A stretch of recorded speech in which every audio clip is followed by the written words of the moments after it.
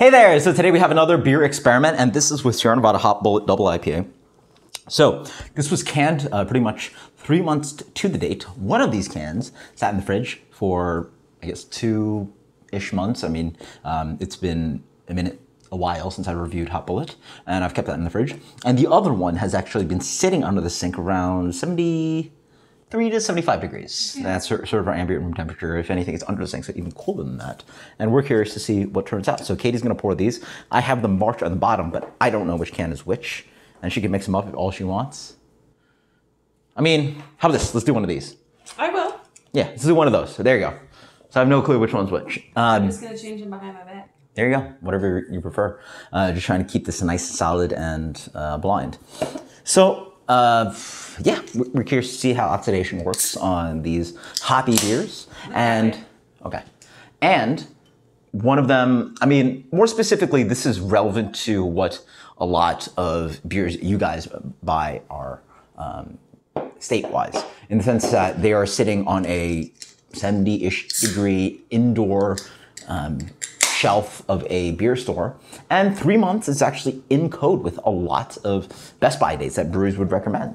So, yeah, absolutely. So we're curious to see artificially recreating that at home, seeing how that goes. For sure, when I reviewed Hop Bullet, it is quite tasty, delicious, dangerous West Coast Double IPA by Sierra Nevada. I think it's like this beer's 9%, right? Don't be the picky. 8%. 8% Double IPA. It's like $9.99 for a 6-pack, so great value on the two.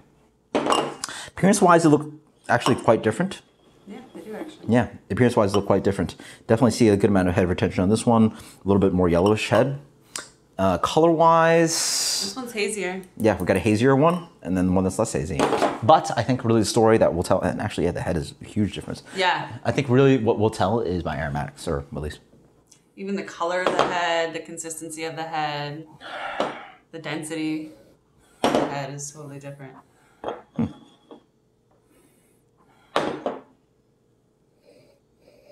So this one doesn't actually have much aroma, but this comes off oxidized, but I'm not quite sure. So we'll see. Yeah, that one. Yeah.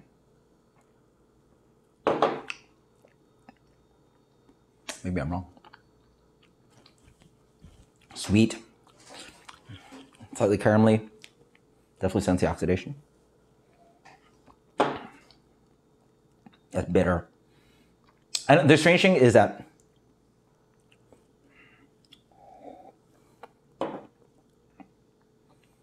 yeah, it comes off more floral, bitter, fruity, piney. And so what I notice here is the bitterness sort of lingers and tastes more like Double IPA and what Hop Bullet tastes like. This one is papery. And the strange thing enough is that the bitterness has completely been driven away on this one. It's almost sweet, dominant, papery. Almost like honey. Yeah, it's honey. That's what it is. It's honeyed sweetness. And it's like whatever drinkable beer. But here, it's bitter. It's piney. More floral. More floral. It's very potpourri-ish. It's bitter. Whereas this one, I guess the oxidation offers those honey tones, and it's completely stripped away. I mean, this is crazy enough. I mean, I don't know if IBUs degrade with time.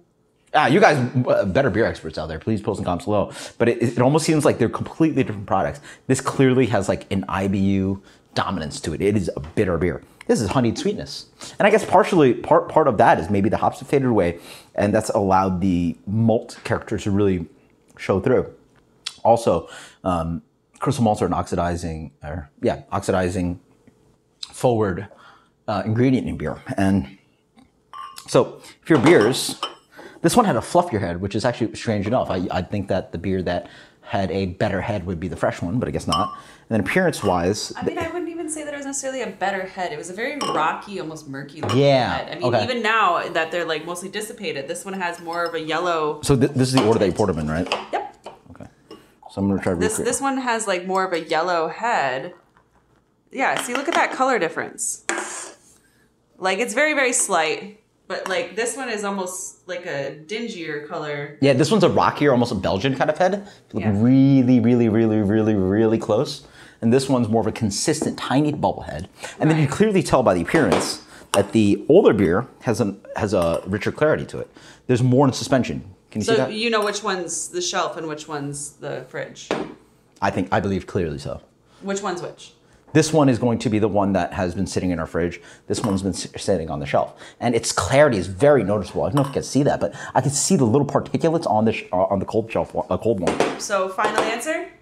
Oh, wait, actually first, before I even go, you can see the rockiness on the head? Yeah. This one is tiny bubble. It has more longer lasting kind of head to it. Final answer? This is the cold one. This one is the warm shelf one. So this one's warm shelf? And that's cold C. shelf. Yeah. Wait, is that? Yeah, that's right. A C. That's a C. No, this is a W. I had a moment where I couldn't remember which way C faced. And then C. Well, it depends on how you write it, I guess. So, like, yeah, C. Yeah, so you were right. You were correct.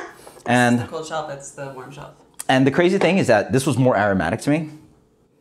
Yeah, you should try those. No, I know this one's cardboardy. This one's more mentholy on the nose. Oh, you wouldn't know you went straight sip, but. No, I sniff it before I even drink it. But it's mentholy piney on this one. Minty. So I'll take this one. Yeah. That one's pretty good.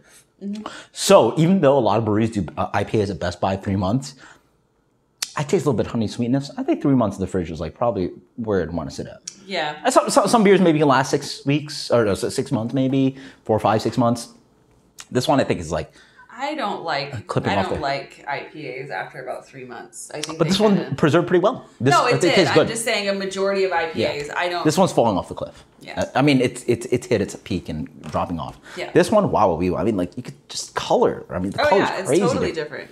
I mean, I don't know how hard it is to see on cam, but this haze that's a medium minus. That's a light haze. This is clear. This is clear beer. Actually, this has a tiny haze. It does, but you could see like particles in suspension, whereas this has nothing. It's just cleared out. Yeah. And then this is a longer lasting head. You can see that, right? As rockier head. This is oxidation, sweetness. It's cardboard. It's honey. I do love these glasses. Yeah. Until next time, guys. Cheers. Again, proving that sit your beers on a warm shelf, and even if a Best Buy is 3 months, recommended by a lot of breweries, some are quite aggressive, including Stone, you're not going to get a great product. But if it's in the fridge, 3 months, you're fine. Right. That's how I recommend it. So again, it's less about time. It's more less about storage. It's all about temperature. Yeah. It's all about temperature. Because I'd say you can go this 4 or 5 months and it still tastes okay. That would be a really interesting experiment. To buy a can of this and keep it in the fridge for 4 or 5 months, and then as it's coming to that 4 or 5 months, buying another can. This is rich, piney beer. It's tasty beer. It's got a little bit of a heady topper kind of edge to it. You've never had a heady topper, have you? I don't remember. Some beers out there. I don't have the memory for it. You got to break Katie's heady topper virginity. It's one of the important beers out there. That's like really... Heady topper is I know, but telling people they need to pop my virginity is... On heady topper. It's just an important beer. Like everybody has to try a heady topper at some point. Yeah. It's one of the most important beers, I'd argue. It just turned a little red.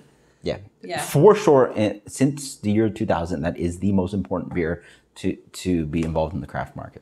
Yeah. I think next experiment, American beer. We should definitely do the 4 or 5 months though, and compare like a 5 month beer to a 2 month beer, and just kind of see like where we're at on that comparison. But this is pretty gross, right? It's not terrible. It's not. I mean, like if I wasn't an IPA drinker, I would think that that's like what it's. It's soft, sweet, and if you don't know it's cardboard, yeah. Yeah. But it lacks any IPA character. Yeah. This is definitely fresher. I wouldn't say crisp, but it's fresher. No, but it's night and day. Like this tastes like an IPA. This does not. Yeah. Yeah. Like that's how bad the beers are. If I had to rate them right now, I'd give that like a. I'd give that like a 90. I'd probably give that like an 84. We're on new rating systems. This is basically undrinkable in my mind. A what? New rating systems. This is basically undrinkable in my mind. Oh. Let's go with a 68 on that one. Really? 68. This is quite delicious. It's that bad. No, it's that bad. Yeah. This is like 88 for me. It's so mentholy though. You get that? Yeah. It's very piney. It's very aspen. Yeah. It's got the spruce kind of like almost like a terpenes in there. Until next time, guys. Cheers. Got more experiments coming. Post some comments below if you have any recommendations of what thoughts you'd like to throw in, because get those comments in now, because it takes months to like get them actually into fruition and record it. So cheers, guys.